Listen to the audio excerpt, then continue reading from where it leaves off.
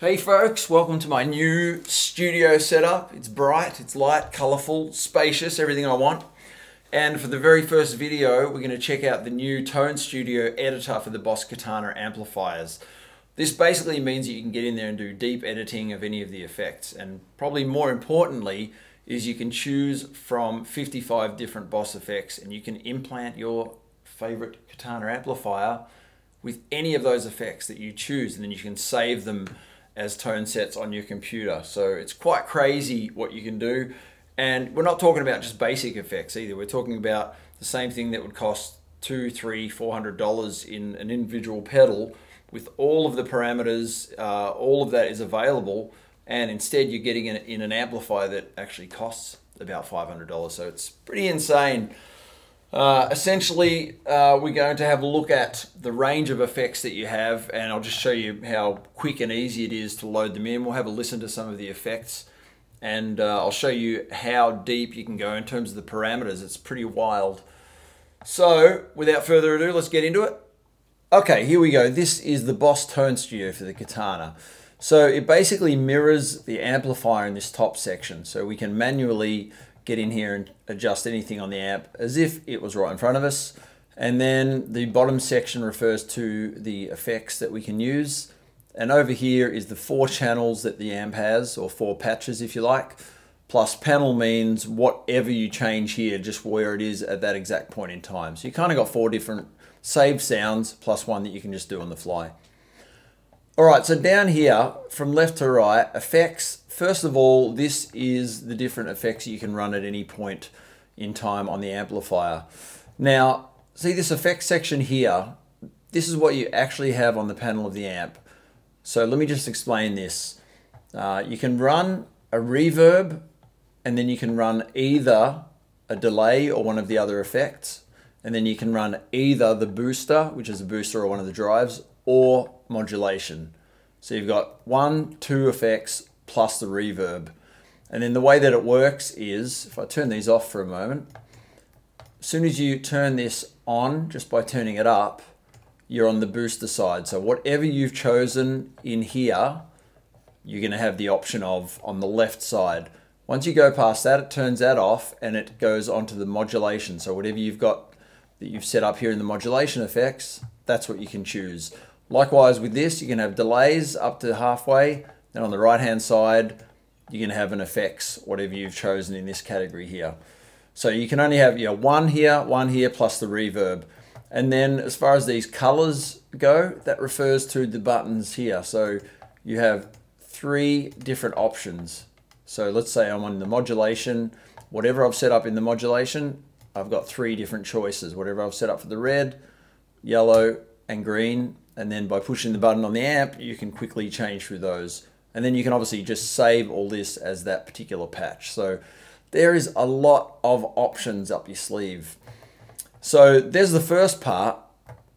Now, if I have a look at chain, this is pretty clever. It gives you 3 different choices in terms of how you want the effects chain to go. So basically, if you want to have the boost, which boost or an overdrive, you want to have that where it would normally go before the amp. However, if you wanted to have it afterwards as, say, a volume boost, you could do that. If you wanted to have your delay, for example, or your modulation effects before the amp, some people like that. Some people prefer to have those after the amp. So that's kind of a bonus to have that sort of choice. Now, where it gets really fun is when you get into the editors for each of the effects. So this is where you can get in there and really detail the particular sound that you want. Particularly like having EQ choices over all of the overdrives. So you can go through here. These are the choices of the overdrives, and depending on what they are, you're going to want to get in there and dial them up differently. And this is pretty clever. You can either just get onto the actual knob there and do it, or you can drag the slider up and down, and it also shows you what you've got here, so you can really go through in very fine increments if you want to get right down to the nitty-gritty.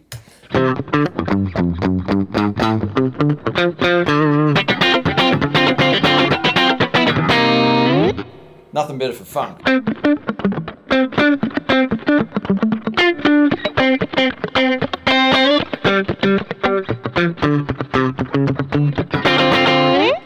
Alright, why don't we we check out what that particular patch is actually made up of.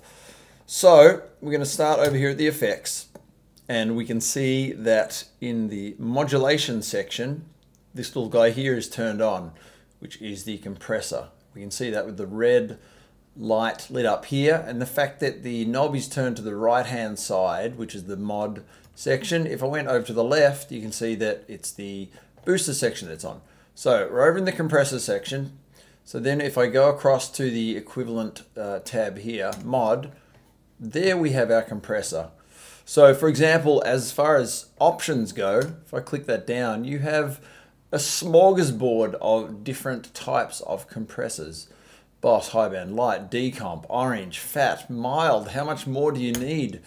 And then as far as parameters go, obviously this will vary depending on which compressor and the sound of the compressor, but you have all the necessary parameters there. Get in there, dial that sucker up, and be playing that funky music. This one doesn't really have much on there. Let's say we want some delay. Damn it, of course we want delay. As soon as I turn that up, you can see that it switches on one of these guys. And if I wanted to go through what the different options were, of course, again, I just click on the button. So let's say modulate. That's a fantastic kind of delay. Into the delay section, there's our modulation delay. There is all of our parameters, really, really simple. So this is so easy to set up, but it means once you've done this, each one of your patches is going to have a ton of different sounds that you can play around with. And you can have 1, 2, 3, 4 patches. Each one can have like 6 different options of your effects. And then you can save as many of these into the library as you want and just download them into your amp. Alrighty, why don't we have a bit of fun now then? So what did I just dial up? I threw a bit of delay on there.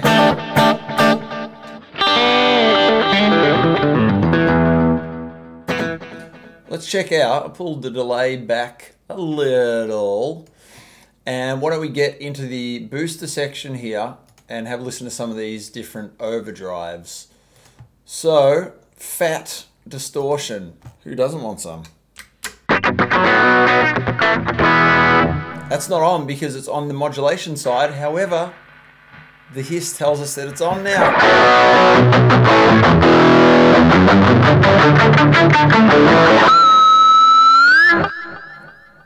That is fat distortion. What are these metal zone? I haven't heard that for a while.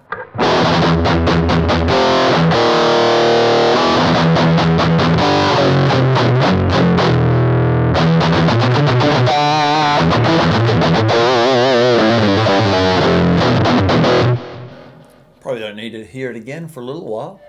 Keep in mind that these are actually on the clean channel of the amp, and I'm just piling the dirt on top of that poor innocent little channel. Let's go off there. Let's go to modulation, but why don't we change over to, look, the brown channel I found to be most enjoyable. Let's check it out. That's more what we're talking about. Let's, what is the bass doing on nothing? What was I thinking? Sorry, I apologize. I was being silly there.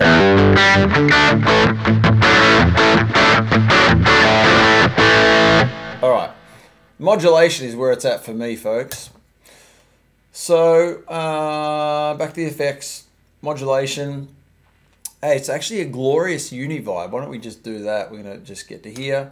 Click over till we get to Univibe land.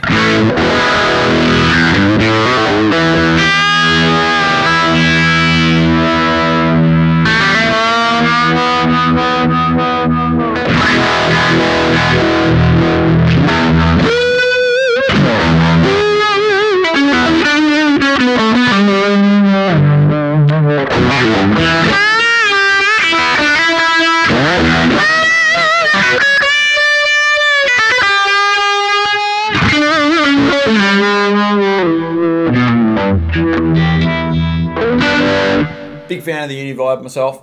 All right, what I love is that you can just quickly do this. You want to try out some effects that you've never heard before, of which, trust me, there's plenty. I'll tell you one that I really dig. I loved it when Boss had it in a pedal, called the Slicer.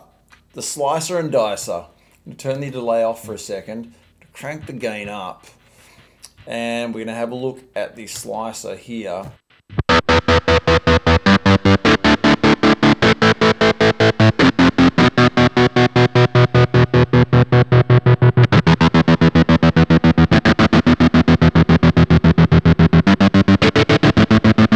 Always thought this was cool. So this has a bunch of different patterns. As a matter of fact, 20. That's just crazy. Each one's a different rhythmic pattern.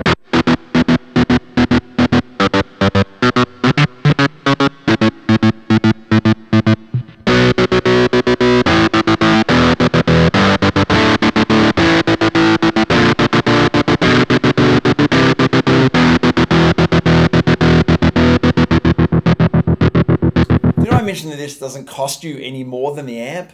It's insane. What were they thinking at Roland and Boss? They were thinking of us. So that's really, really cool. Obviously, I could be at this all day because it's what I love to do.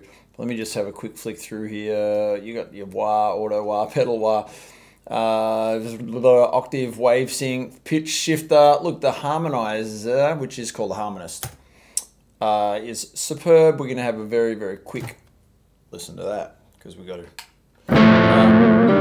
let's see, very simple to set up to. It's in the key of C, otherwise known as A minor known as C major. You can either have 1 or 2 harmonies. See how that sounds weird? That's because we need to change the effects chain, which very cleverly they've given us that option. At this point, you're going to want the section to be after the amplifier, not in front of it. Now it will sound like this.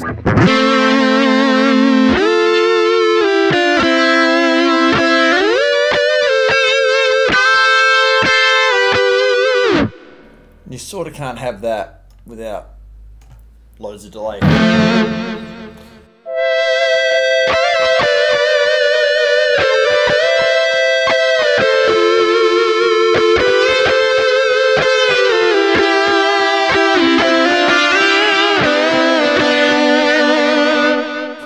You sound so clever, even when you're not. If I go back to the modulation section here, I'm going to throw another harmony on top of that, and you can adjust how much of that harmony you want. So it doesn't have to be quite so over the top. Whoopsies, I forgot to check what the harmony was. We now have something very silly, 1 octave below. No, we don't want that. We're going to go with a, a 6th. And third of some sort. What is this? Sorry